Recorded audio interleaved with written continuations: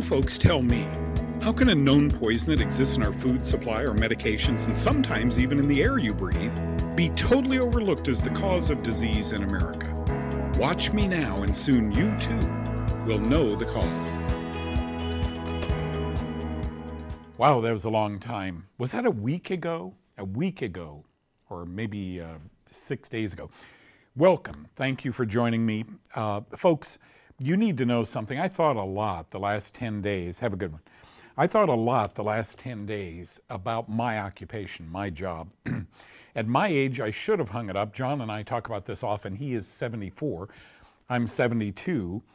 And Damon's just a kid. I mean, the three of us are here right now. These three elderly gentlemen, with the exception of Damon, two elderly gentlemen, doing this work.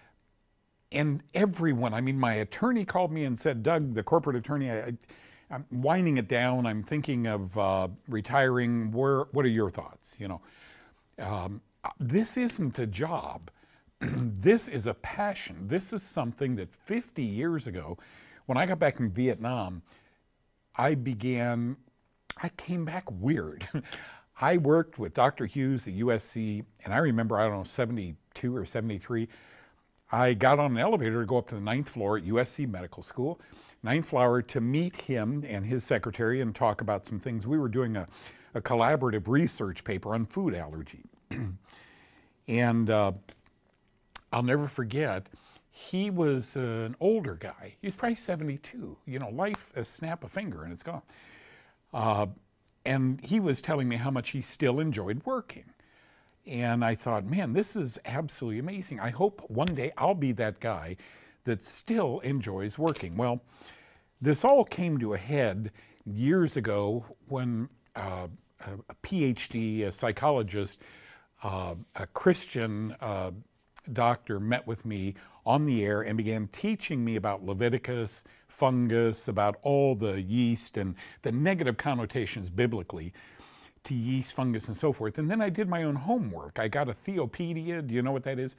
From a few years ago, opened it up, and I looked at leavening, yeast, mildew, like in Leviticus, mildew, and it said that mildew and leavening and yeast and fungus was analogous to sin. And I'm thinking, that's probably ridiculous. How could the Theopedia be so wrong? That was maybe 20, 25 years ago. Today, get this, from my daughter-in-law and my son, I get a one-year Bible. I listen to a guy I love. His name is Tom Dooley. He died of brain cancer years ago. But when I used to jog every morning, I'd do my 3 or 4 mile loop. Tom was on the radio at 5 a.m., and I would listen to him and do my jog. And when he passed, I talked to his wife. She sold me his remaining podcasts of the one-year Bible. So at night, before I go to bed, I plug it in my ear and listen to it. So I'm reading this the other day, and you know how early I am, the year. It's a brand new year. Happy New Year, by the way. Genesis 1:11, and then God said that let the land produce vegetation, seed-bearing plants and trees on their land with that bear fruit with seed in it according to their like kind. And it was so. The land produced vegetation, plant bearing seeds according to their own kind, and trees bearing fruit with seed in it according to their kind. I'm thinking genetically modified seeds to make genetically modified foods. If anything, the food production companies and the Food and Drug Administration have said, like you'd believe, Genesis 1:11. Come on, Doug. And all of a sudden, I'm really getting it. How are we supposed to eat? And God thought it was good. And this is yours for food. Later, it goes on to say, I give you every green plant that is yours for food. And later than that, I give you everything. You know, there are certain rules, but I give you animals to eat and so forth. Folks, this to me really opened my eyes, and that's where I want to go today. I did a lecture 5 years ago to the Academy of Complementary and Integrative Medicine. And I thought it was going to take me, I told Dr. Cowden, a cardiologist friend of mine who headed that up, that it was probably going to take me a few months. And he said, well, get writing. It's continuing medical education for these doctors. And he named some of the names. I mean, big names you would know today, guys that have big blogs and big newsletters and so forth. I not only got to MC it, I was the master of ceremony, I got to introduce all these doctors, but I gave 2 lectures. One of them was on phytonutrition. My lecture was called Brain Hacking. Does fungus hack your brain? Okay, and I was talking about cancer in one of these lectures, and I found this. I told my wife, what I'm going to do is prove that plants and or oils from plants, talk about eugenol from clove, you know, this is all what we talk about, carvacol and so forth, that plants, plant extracts, phytonutrients, oils, etc., kill cancer. That's the point I tried to make in this. But I wanted this to go further, given the clout of the guys I was talking to. Dietrich Klinghardt from Germany was there, an amazing man. And so I really wanted to blow their minds. So I wanted to talk not only about cancer, but how many of these phytonutrients then were antifungal. And I got to tell you, this is amazing. I pulled in one Sunday afternoon, I pulled 12 randomly chosen phytochemicals. And here they are: ficitin, resveratrol, curcumin, proanthocyanidin, silmarin, genistein, camptothecin, sulforaphane, indole-3-carbinol, capsaicin, luteolin, and D-limonene. Those I knew. I had studied those through the years. I knew genistein, you know, soy and so forth. Easy stuff. So I just pulled these and I started looking up. Here are the most common men and women cancer, adult men and women cancers. Women breast, lung, and colorectal. Men prostate, lung, and colorectal. So I had to be specific in this lecture. I had to know that not only could this help with you know, dermatophytes and malassezia on the skin, little skin cancers, but the big boys, the big 3, breast, prostate, lung, and colorectal, the big 4, these plant nutrients were referenced in the scientific literature as either inducing apoptosis, I'm trying to impress you now, bursting cancer cells apart, or inhibiting angiogenesis. Cancer metastasizes through a process called angiogenesis. 2 breast cancer cells break away from our breast, go up to the brain, become 4, become 8, become 16, 32, 64, boom. But the only way that happens is if a new plexus of capillaries forms around them because they gain food in those blood supplies. And this is called a process of angiogenesis. So could these randomly selected, you know, sulforaphane, could that inhibit angiogenesis, or could it inhibit a pathway through which cancer travels? My work was cut out for me. You know, I was looking at months. How would I find 12 of these that would not only inhibit a pathway or stop the process, metastasis process, of lung, breast, prostate, and colorectal cancer, but how many of them would also kill fungus? Thank you. 2 hours later, here's what I got. Every one of these inhibited a pathway or induced apoptosis. It killed cancer cells, colorectal, breast, prostate, and lung cancers. My chosen 12. Could I have chosen 50? 650? You bet I could. I said 12. You can capture a physician audience by doing quick graphics and then looking at them and talking to them. I've enjoyed all of my years of lecturing to doctors. 12, they would know what resveratrol is. It's the purple in grape, right? They would know what some of these things are. But these things, see, I thought I'd have to go through 200 of them. These things had to not only inhibit those 4 cancers, breast, prostate, lung, and colorectal, they had to inhibit 1 or more of those, preferably all of them, and they had to kill fungus. Boom, boom, boom, boom.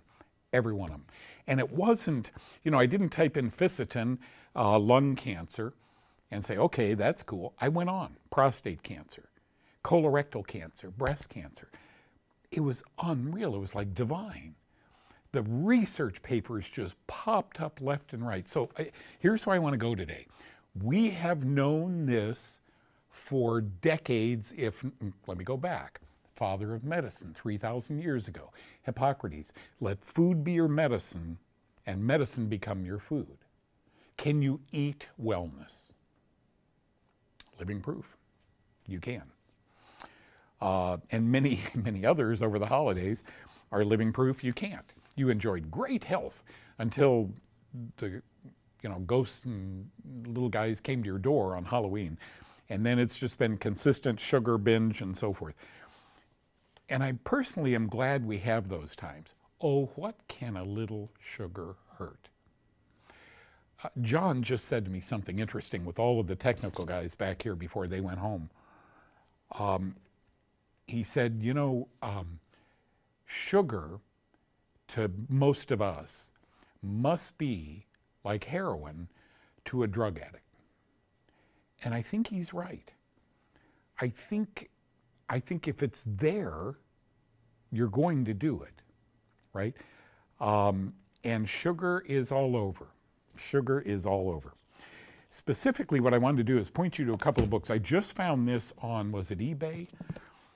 This is Prescription for Natural Cures. This is written by my friend Dr. Mark Stengler out in San Diego. And it is about as good a reference. He starts with acne, Z is probably zits, A, B, C, D. He starts with that and goes all the way through all these symptoms. This is a powerhouse of a book. He gave it to me because he was a guest of mine on TV. I don't know what it costs. Oh, here it is. So $25. I just found it on either Amazon or eBay for $7. A new book. This would be a very good reference to you to have because several times in here he uses the F word, fungus. He talks about in acne, different kinds of acne, some of them being linked to microbes, fungus. And throughout this book, he talked about that. That's why I put him on TV. Then there's a book I've showed you through the years. If you haven't seen it, John, do you have the camera A on that? Yeah. Plant-derived antimycotics, current trends and future prospects. Folks, antifungals, I'm telling you, when I started this live venue a few years ago, fungus was unknown. Then the Center for Disease Control here in the US began expounding on it. Think fungus. Tell your doctor. I couldn't believe how bold the Center for Disease Control was. Your doctor isn't going to know about it, so you need to tell him. That's when I was bold enough to write that thing on my website. All of you have access to it. It's free. Copy 2 pages, take it to your doctor. It references not only the Center for Disease Control, but other websites that say fungus is a big deal. If you're not getting better seeing your doctor, think fungus. And I always, if you give a man a fish he eats for a day, if you teach a doctor about fungus, he can help all the patients behind you. He doesn't know that. He just thinks because your ear rang and an antifungal program got it better, only ear ringing that comes into my office will I treat this way. I'll never forget Dr. David Weekley's face, and his heart showed right through his face that day. He became emotional when he called me into his office, and I thought he was upset with me. It was the end of the day, maybe 5 o'clock. And he said, "What are you doing here?" I said, "Okay, you asked me to sign a 5-year agreement to leave my home in Los Angeles and relocate here for 5 years and to grow your clinic by understanding the cause of many of their skin conditions." He's a big Johns Hopkins dermatologist, well-known, well-liked guy. And he said, "Look at this." And he gives me a chart. I forget her name. But she had a type of skin cancer. As a matter of fact, that's thrown away. New rules. If you have a boom boom in your body, you reach into your right if you're right-handed, left if you're left-handed pocket, big starched pocket, and you get a pen out and you scribble a drug. What if they have 6 symptoms? Then you scribble 6 drugs. This is medicine today. And I just want to tell you, as we go into this craziest time on earth, as long as we've been here, I'm sure there were crazier times, as we go into this where more and more we're being plumbed with science in our brains, that word, and things are changing very rapidly. The onus is no longer on your doctor via telemed or any other doctor visit. The onus is no longer on your doctor. The onus is on you guys to figure out why that happened. And you start with when did it happen? And then you look at things like this, plant-derived antimycotics. You know the two biggest ones they talk about in here? Eczema, okay. Apply a mixture of the plant with olive oil on the infected skin, flavones, saponins. Here he has, I read this so many years ago and just couldn't quit reading it. Deadly nightshade. He talks about lime, topical lime. And he talks about garlic. And here's onions. Apply a boiling mixture of the plant. This is a couple of physicians that wrote this book. I bought this. I think I paid $125 for this many years ago because of the title. When David Weekley died, I no longer had a doctor to lean on. I know it sounds crazy, but no matter what those patients came in to see him for, if he couldn't fix it quickly with a cortisone shot, a Puva box, a cortisone topic or oral, then he'd introduce him to me. And after a few months, he began trusting me.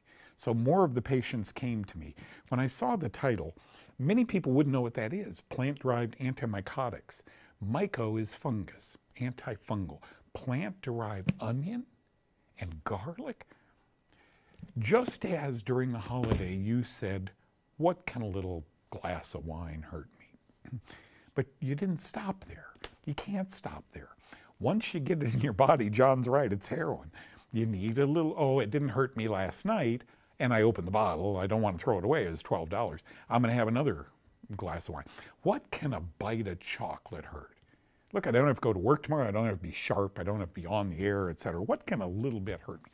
And that's the same thing, folks, that goes on with these mycotoxins inside your body. A little bit isn't going to hurt. An antibiotic here and there, it can save your life. It's long-term use. You don't understand yet because your doctor has no idea. I'm not beating on doctors, believe me. I talked to a couple of them today. I have friends that are great doctors, and they're doing as best they can. They raised their hand, guys. We didn't do this. We graduated from elementary, high school, college. Nobody raised their hand and took an oath. They make them take an oath. And you wonder who wrote that oath, the Hippocratic Oath. I will use dietetic measures whenever possible for the benefit of my patients. It's said in the 1900s. That's been changed. That is exited. I will neither use abortive remedies nor offer a woman an abortive remedy. That's all gone, out of the most common. The updated 1986, I think it was, they updated the Hippocratic Oath. It's diametric. The old Hippocratic Oath was pure and honest and so real I couldn't believe it. I will neither use deadly drug nor recommend it to patient. Gone. So who would have written that? But the Hippocratic Oath is still something doctors raise their right hand. And it says, I will follow the guidelines of those who taught me. Darn it, you raised your right hand. Like a president does when he goes into office. That's what they make doctors do. You swear that you're going to do everything those pharmacies taught you to do. Right, Doc? Keep it up there. Right, Doc? They're good people. Do you know what resocialization is? I used to call it brainwashing. Boot camp resocialized me. I was a punk 18-year-old kid, go out with my friends and do crazy things. And all of a sudden, after, I don't know how long it was, a couple of months of boot camp, you're knocked into shape. A couple of years of medical training, they're knocked into shape. They're going to call you a quack if you mention this book. And it's gone deeper than that now, hasn't it? If you mention onions and garlic and Allicin and soybeans and things of that sort, they're going to call you a quack because the whole team that raised their right hand better be on the same page. I read something the other day that 27% of licensed healthcare practitioners in America have not taken a COVID vaccine. So I did the numbers. I got online. How many licensed healthcare practitioners are in the USA? 22,000. It's got to be more than that. There's got to be 20. No, there's 5,000, 7,000 doctors. 22,000. And I did the math times 27%. I end up with 6,000 or 7,000 doctors and nurses didn't get this. My point is, this isn't to tell you don't get it. What do they know? After years of seeing sick patients, what do they know? Why wouldn't they be first in line to get it? We'll discuss that tomorrow. We're going to go in depth a little bit on what's going on, not politically, but medically. I need you to understand a lot of things. My doctor won't prescribe antifungals. I've heard this almost every day on this show. I hope you better understand now your doctor didn't learn. Your doctor learned antifungals for vaginal yeast, AIDS, and malaria infections, skin, seborrheic dermatitis, which is caused by a fungus. But to think it's in your gallbladder mimicking cancer, or in your lungs, well documented. In your lungs, it grows in a ball and it mimics a cancer in your lungs, well documented. And yet your doctor didn't learn that. That was part of what was left out. You got a ball in your lung, you got cancer. Look at the x-ray, okay? I reference a 2013 study done in the journal Lung. You can look this up online. I wish I had the volume. I think it was 27 lung cancer, either primary or secondary. It's either they were diagnosed with lung cancer or they were diagnosed with liver cancer, and through the blood it disseminated to the lungs. So initial diagnosis or metastasis cancer. 27 of them in this study. And they did further testing. Obviously, someone went into that hospital with a mycology background and said, I want to test all of these biopsies for fungus. And they did. This almost a decade ago. All 27 were begun on antifungals, and all 27 did well.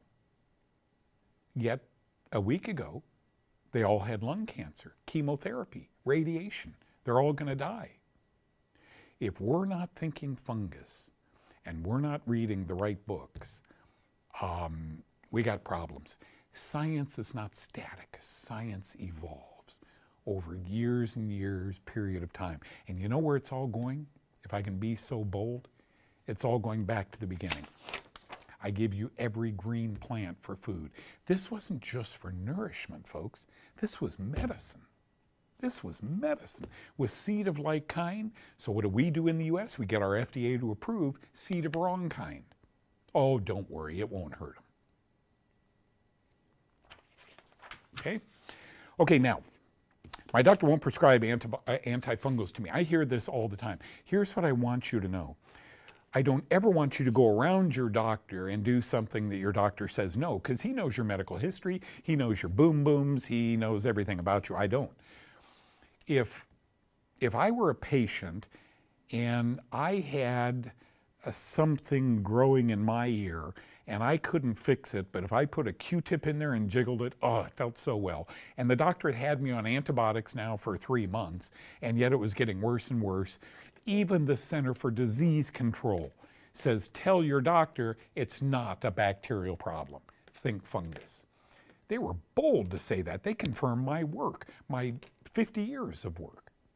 Okay, so here's what I want you to do. When the doctor says, nope, no diflucan, nope, no Sporanox, nope, no posaconazole, a newer azole drug, antifungal drug, ask your doctor if it's okay if you would begin a special diet. Now, he may or may not know about the ketogenic diet. Again, nutrition is something that is poorly taught during important medical training. If you could try a diet and some supplements that you're going to spend $50 for. I want to read you this. John, this is one of them I'm doing tomorrow. So I'm giving this group a 2-month launch before I do this on television. I wrote this last week. Plant extracts and oils against Candida albicans. Candida is a common yeast or fungus which colonizes and infects many human tissues. While Candida can often be treated successfully with azole drugs like fluconazole or diflucan, many Candida strains are developing resistance to many of the azole drugs. Many plant extracts and oils have significant antifungal activity and can be used to treat Candida orally or topically. A 2021 paper, this came out weeks ago, reported that at least 60 published studies reported certain plant preparations reduce Candida biofilms. Folks, a biofilm is, you know what fascia is? Holds all your organs. A biofilm is a sandwich bag, you know, that can grow over your organs. So your liver drops into a biofilm. And boy, killing that thing to get in and treat the liver becomes very difficult. This paper was Biofilms Formed by Candida Species, Journal of Fungi in Switzerland. A 2020 paper reported at least 60 published studies reported that certain plant preparations reduce Candida, it'd probably be Candida albicans mostly, biofilm growth by at least 50%. Then do we need drugs? The plant preparations include 29 essential oils. For those of you who sell essential oils, God bless you. I've never fully understood them, but as I told Kyle Drew one day, hey, if it kills fungus, I'm all for it. And 16 plant extracts, total 34 plant species. Plant species with anti-candida activity were predominantly from the following families. You got a pen, or you can watch this later. The mint family, peppermint, powerfully. Not the chocolate, not the suckers, the plant, the leaves, the mint. Myrtle, aster or composite. Get this one, bean or legume. Bean or legume. And finally, carrot, valcarinol. We talk about this all the time. Plants with the highest anti-candida activity included lavender, savory, blue mint. Good antifungal activity was also found in wormwood. Wormwood kills worms. Fungus is a parasite. Henna and thyme, T-H-Y-M-E. That was, again, 2021, so I dropped back a dozen years. Short-chain fatty acid, caprylic acid found in coconut oil, also has significant, this one has been reported for decades. Sodium caprylate, lauric acid, caprylic acid, C-A-P-R-Y-L-I-C. Caprylic acid, NSC's caprylic acid. It's the one I take. A Korean in vitro study. I underlined that on TV, John, for this reason. The audience needs to know the difference between an in vivo test and an in vitro test. In vitro tests are done in test tubes. In vivo means you gave the patient this and physiologically followed it through their body and said, wow, it killed cancer cells.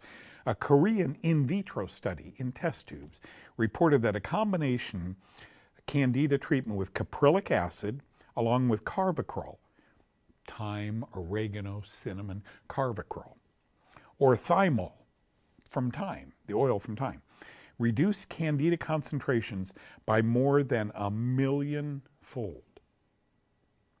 Together with caprylic acid, along with carvacrol, and look it up, C-A-R-V-A-C-R-O-L,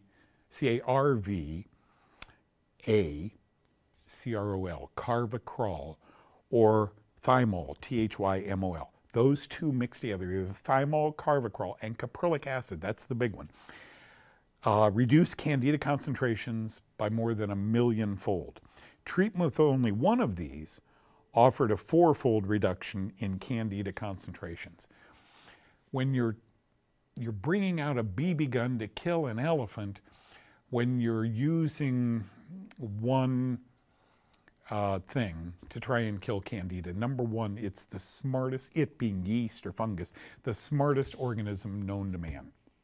Okay, it will outsmart your uric acid, your undesolinic acid, your neem, your whatever antifungal you're using. So rotate them and hit big, and that's what this is saying.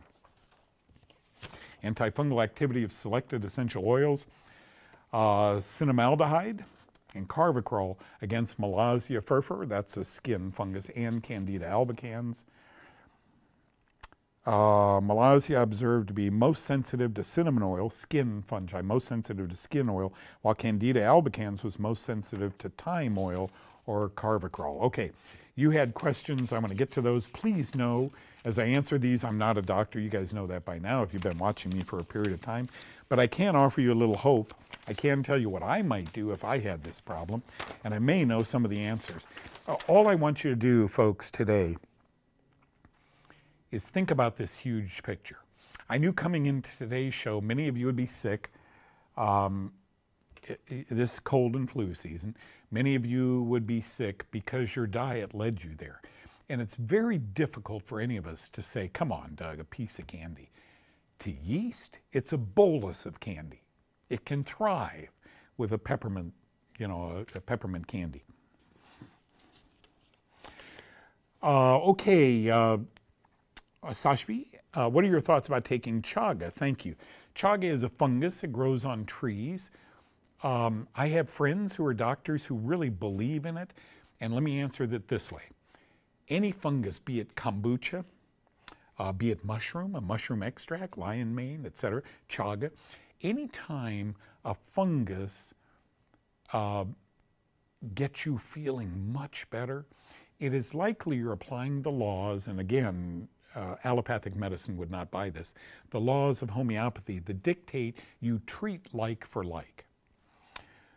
If you have a fungal condition and you take chaga and your doctor can't figure out why you're depressed, why you're having migraines, backaches, tummy problems, and you say, I'm going to go to the health food store, and a person at the health food store, well-intentioned people, good people, tell you, hey, try chaga. I had another guy in here and it worked. And it works for you. Know that the etiology, the cause, when you take fungus to treat fungus, it sometimes works.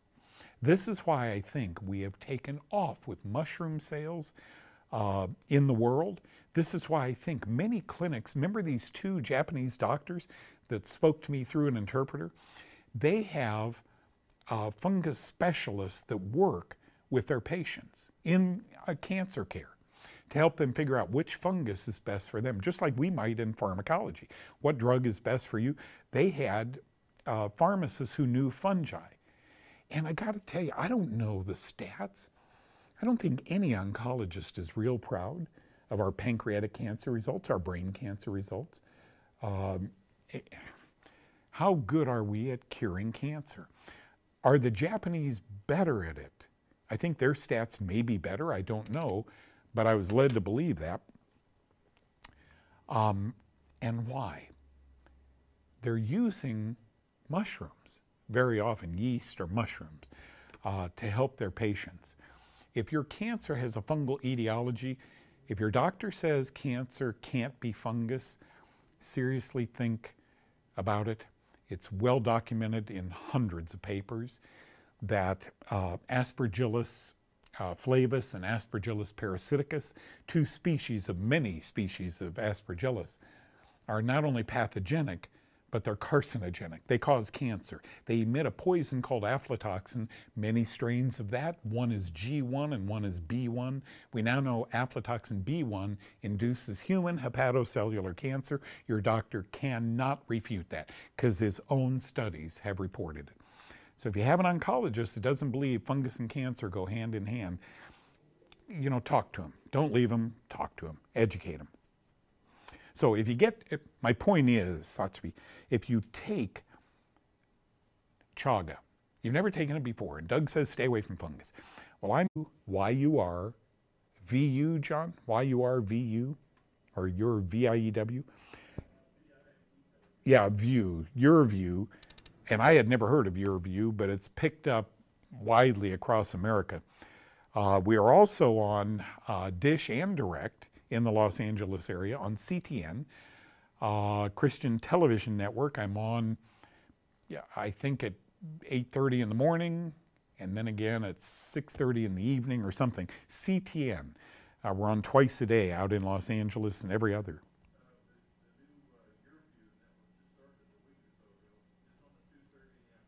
you have a channel on that, John? Your View? Okay, and we're on at 2:30 in the afternoon.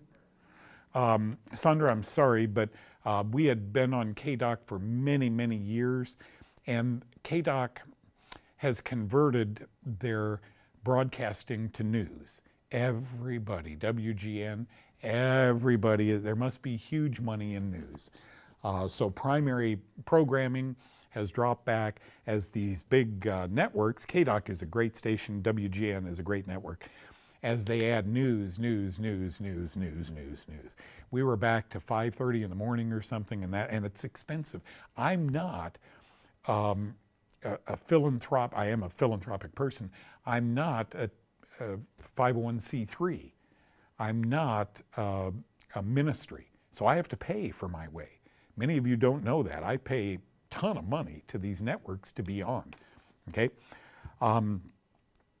Can't wait till seed of their like kind is available in grocery stores again. Cindy, what's right prevails and ultimately what's wrong fails. It may take centuries.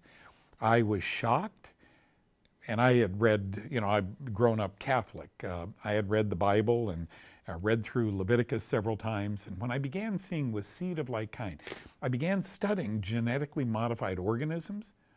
What are these farmers doing? Why are they doing it? Why is the FDA wanting? And of course, folks, the headline was, "We care about humanity." Oh, we think the U.S. can feed the world and there are starving children in Biafra. And by genetically modifying, and none of us said a word. And boy, the race was on. The race was on, right? Pretend. I don't know if any of our food is making it to Biafra. If it is, I sure hope it's not genetically modified. Here's the cool thing. Today, we have certain inalienable rights in America. We can choose not to eat GMOs. My second shock, once I realized that we were altering seeds, we were mixing seeds, fusion, genetic fusion it's called. My second shock was when our FDA says, no, you don't have to label. You don't have to label those tomatoes, which are mostly GMOs. You don't have to label soybean, which is GMO. You don't have to label it. If you're so proud of it, if genetic modified organisms are so great, you'd be proud to put a GMO label on it and they'd fly off the shelf, right? Apparently, nobody was buying them. So you just take the label off, and that's the way it's worked. That kind of thing going on in the food industry has always bothered me. But the cool thing is, we can shop for organic fruits and vegetables in a small hometown health food store or some of these bigger grocery stores. I used to be very loyal to one huge grocery store, not so much anymore. Yes, sir. Did you have a question, John? Quite a few. Man, how long have you been here? 18 now. Yeah. Enjoy it. 18 years. Wow. Enjoy having you aboard.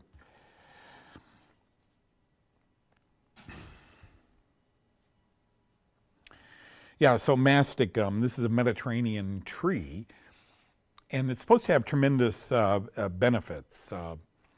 Mouth, mucous membrane health, gut health, respiratory system health, and so forth. It's called mastic gum. I don't know anything about it, but here's what I want you to do, Pat, and Happy New Year's to you too. I want you to type in mastic gum, antifungal, boom, hit the button and see. I think the reason, I just need to be clear here, I think the reason most phytonutrients, I only had to type in 12 of them, every one inhibited or killed lung, prostate, breast, and colorectal cancer. Oh, by the by, every one of them had antifungal properties. You think that's coincidental? It didn't take me 200 phytonutrients or phytoenzymes? The first 12 I chose. I think we're going to find that the reason I love resveratrol, the reason I love cilantro, the reason I love all of these plants and chlorophyll is because they inhibit fungal growth. I really do. I think I found a common use for so many of these wonderful, magnificent capsaicin, luteolin, and D-limonene from lemon oils, genistein, silmarin, curcumin, proanthocyanidine. They all kill fungus. Oh, by the by, another group studying them finds they inhibit cancer growth. Those two never, ever have lunch together. You never put the guys who found Silmarin, it kills cancer cells, together with a guy who says, hey, it's antifungal. If these 24 guys, if these 12 phytonutrients, these 12 guys discovered they have antifungal properties, these 12 discovered they kill cancer. Can you imagine? I'd pay. Put those 24 guys together, sit in the room with a tape recorder on your pocket. It would blow your mind. It must be coincidental that they just happen to kill lung cancer cells and they have antifungal. Yeah, and what does lung cancer have to do with fungus anyway? You see where my brain goes. Bill Kendall, another year to recover your health. Long live KTC. Thank you, Bill. God bless you. Great statement. Again, John and I and Damon, we all end up questioning this. How long are we going to be here? I don't think any of us have interest. Who thought a guy this old would thoroughly enjoy? I got to tell you, even my own attorney contacted me over the holiday and was having health problems. I told 17 people, some of you maybe, who had my phone number and texted me. Every one of them, I said, it is not coincidental that you're having these problems now. Totally likely linked to your diet. And every one of them, that's not true. Almost every one of them said, you're right. I have been eating garbage. I don't feel good.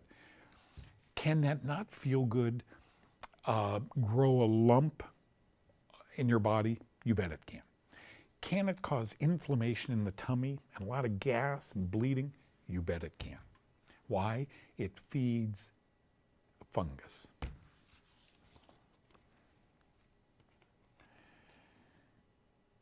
Yeah, Scott, a doctor on YouTube advocated topical iodine is best for toenail fungus and skin tags. Do you concur? Is there then a fungus linked to skin tags? I ingest iodine to counter much past imagining. Yeah. Iodine's really good. It's one of the older therapeutics against microbes in your body. I don't know about skin tags, but I know it works for nail fungus. The difference is it's going to take much longer than Lamisil, terbinafine, Sporanox, which are drugs prescribed for that. But there are slight possibilities, I never saw it, that hepatotoxicity, liver toxicity can ensue when you take some of these antifungal drugs. So I like iodine. If it works, it works. Bill Kendall, Roby Mitchell was big on black seed oil. Tomorrow I want to read you a quote that ironically was on Facebook today, 2018 quote from my dear friend Roby Mitchell. Roby was a cardiac pharmacologist, PhD, and an MD. One of the brightest people I've ever had the blessing of knowing in my life. There he is. And he died of prostate cancer just last year, I believe, and it just broke all of our hearts. But he was big on black seed oil. He really was. At this table, Roby and I had many conversations. Wife is taken for several issues and noticing positive results. What is your take on black seed oil? You can imagine Roby and all of us at lunch together. I mean, you couldn't say okra without him saying, oh yeah, okra inhibits fungal growth, the seeds, and he was so bright. Once, you know what Roby was doing? He was one of the officers with a multi-level, before there was natural solutions or whatever that, the greens and the fruits and so forth, that's doing billions of dollars worth of advertising. They're doing quite well, good for them. Dr. Howard. There was a company that Roby was involved in. He was on my radio show maybe 25 years ago, 23 years ago, and he asked what I did, and I talked to him about fungus. He never stopped believing I was right. So black seed oil is huge antifungal and likely why it's helping your wife.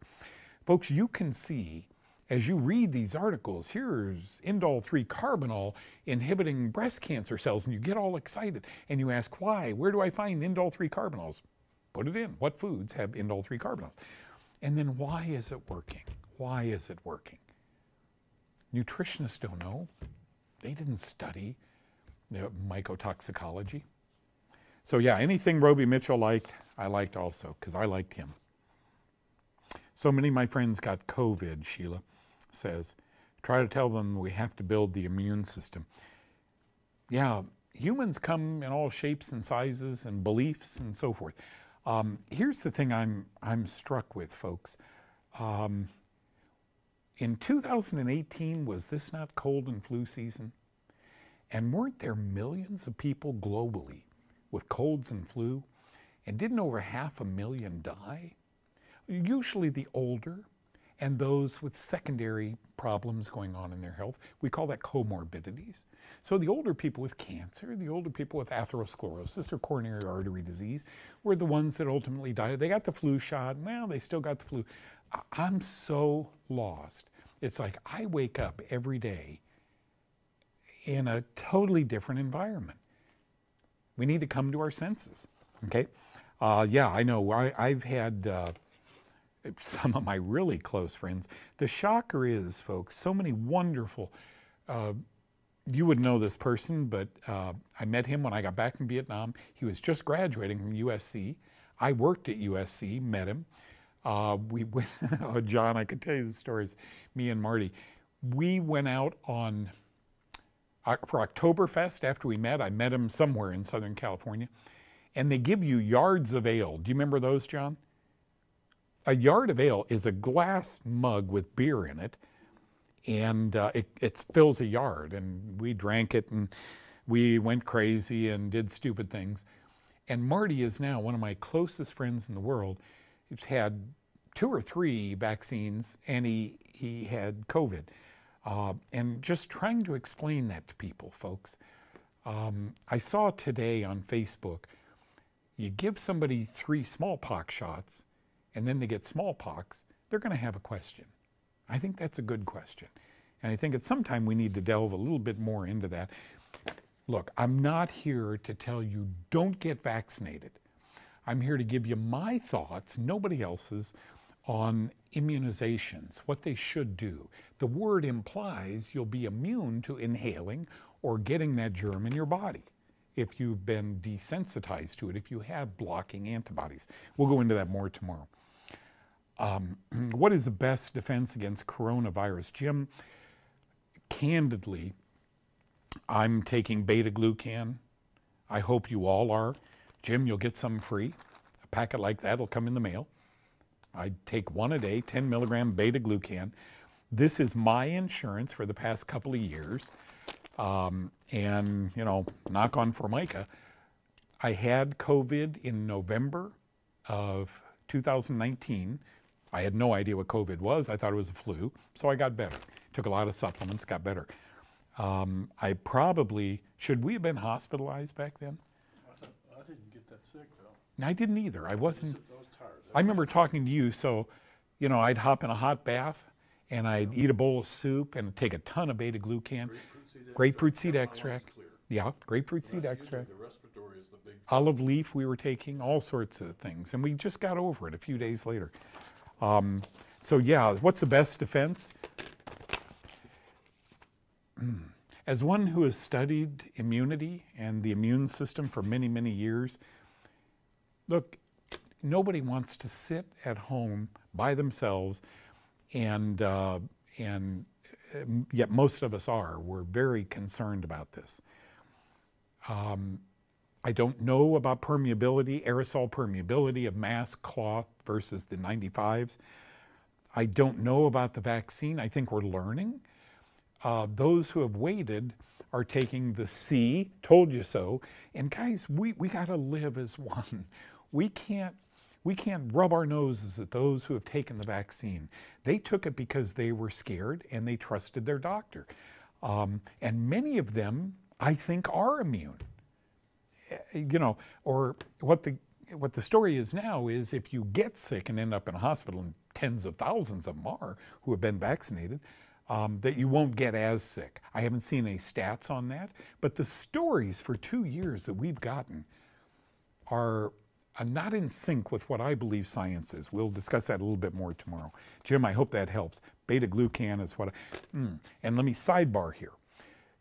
Frank, the owner of NSC, pays me fees to air segments of shows where I host the interview on my television show. So really look into this yourself. If you don't believe, if you think I'm saying this because, you know, Frank Jordan is a friend of mine, I very easily could, but I don't. Nobody pays me a fee to talk here. But the studies I have read, lots of them since the 1950s on beta-glucan, it does assist the immune system, no doubt. Maria says, Doug, I was forced to take the first shot. I am in tears. Now, may I have your best protocol as I will move on to the second shot in a month. They would not let me file exemption. That's okay, Maria. Can I just tell you, I need to tell all of you. I spent a year in Vietnam, and sometimes you got emotional when someone was mortally wounded. God is in control, not the CDC, not Dr. Fauci. God is in control. I really believe if you talk to the man upstairs, take your vaccine, he knows your heart, okay? He knows your immune system. You don't need to be in tears. I cannot believe that there are that many nurses and doctors, thousands of them, who haven't gotten this. Don't let this show become your decision. You've got to make a decision on your own. Don't be in tears anymore, because you know what? You got a pretty big God on your side. Another vaccine, you'll get through it. We don't know what the future holds. I understand. I was reading, or no, it was a friend of mine, a doctor friend, who told me that 5G is being flipped on tomorrow. Have you read that, John? Okay, yeah, it's being flipped on tomorrow. And we'll wait and see. Tomorrow's show, we'll wait and see how we do. But please, Maria, that you would emote that much. Did you emote that much when you took the mumps, measles, and rubella vaccine? Nah. This is so political. It's so political. I can't believe it. Don't worry about it. You got it. I would begin taking nattokinase, an enzyme, in the morning, and another enzyme, bromelain, a pineapple enzyme, in the evening. Enzymes tend to gobble up artifacts, cancer cells, stuff in our body that the body sees as foreign. So natto, N-A-T-T-O, kinase, K-I-N-A-S-E. Nattokinase in the AM, bromelain, 500 milligram. Maria, always shoot your doctor a text or call them, talk to the nurse in their office and say, can I take nattokinase and bromelain every day? These are important enzymes for your body. If you're wondering if there's anything foreign in it, we all have mercury, right? We've all had vaccines when we were kids. We all took antibiotics, lots of them. Foreign stuff in our body. And here we are, alive and well. Do not let fear get the best of you, Maria, because your God is a big God. Skin issues on my hand and do suffer from candida. Any suggestions? So I still love, I should bring a bottle, I have it over where I work out, but I should bring a bottle here of Thyme Out, Thymol, thyme oil. One of the most potent anti-candidas. There's one called atopic dermatitis, eczema. Atopic dermatitis and eczema. Would not believe such a risk exists for penicillin, an antibiotic given to billions of us. However, it is by definition a mycotoxin, and mycotoxins cause cancer. Doctors Bernstein and Ross in 1992, in their study of prior medication use and a health history as risk factors for non-Hodgkin's lymphoma, found that greater than or equal to 2 months of treatment with penicillin or other antibiotics were associated with a significant increase in this type of lymphoma. Mycotoxins like alcohol, like those that grow on peanut, like those that grow on wheat and corn, and like antibiotics are mycotoxins, I believe really increase your risk of lymphoma. How do you get rid of them? We talked about that a lot today. Just natural things. You can begin, if we would shift away from what happened to us when I was in high school, fast foods, if we would just shift away, but John's right, it's cocaine, it's heroin. Try to get off that, folks.